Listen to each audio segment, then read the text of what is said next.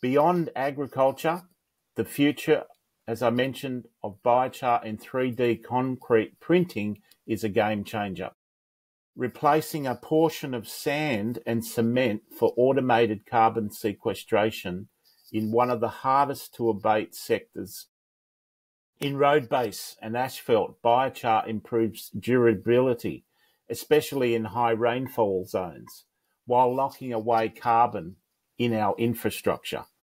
And in mine rehabilitation, one of our members, Vital Chemicals hydromulch products with biochar, are helping to stabilise highway banks and restore post-mining landscapes, positioning biochar as a major player in the emerging billion-dollar mine closure industry by 2030. So the possibilities for biochar are not just promising, they're actually transformational.